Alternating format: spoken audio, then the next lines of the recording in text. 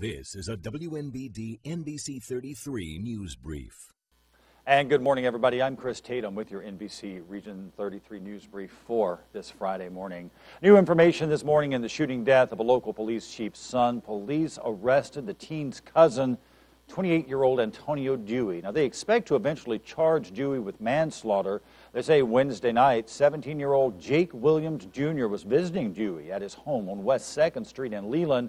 Somehow, a gun discharged and that bullet struck Williams in the chest. Police do believe the shooting was an accident.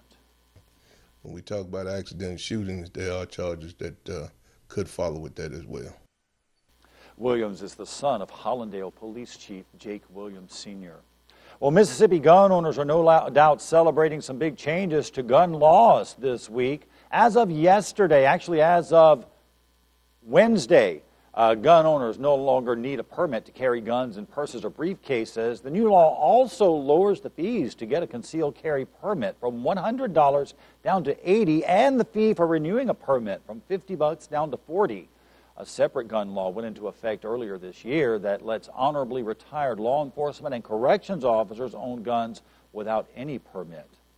Well, here's an important thing you need to know about before you plan your 4th of July festivities. Greenville's Warfield Park will not be open this weekend.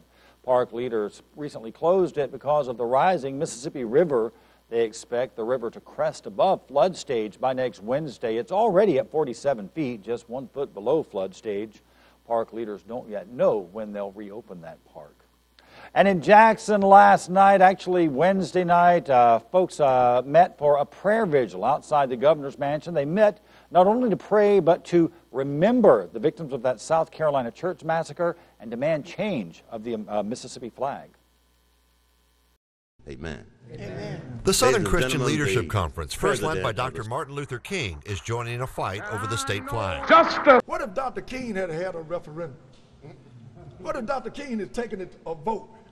You wouldn't have these fine elected black officials in your state house today had he taken it to a vote. No, we're going to take it to the governor, to the people. Whatever it takes, we're going to fill up the jails. We're going to demonstrate. Whatever it takes non-violently, we're going to bring attention to it. Wednesday, the SCLC named a new state director. Now they say they plan to pressure Governor Phil Bryant to remove the Confederate battle emblem from the state flag. Back in 2001, voters decided by a 65% margin to keep the state flag the way it is. Bryant says any other approach to change it would be wrong. And now you have a group that says we ought to let the people vote as to how the legislature should spend education money. This is a WNBD NBC33 news brief.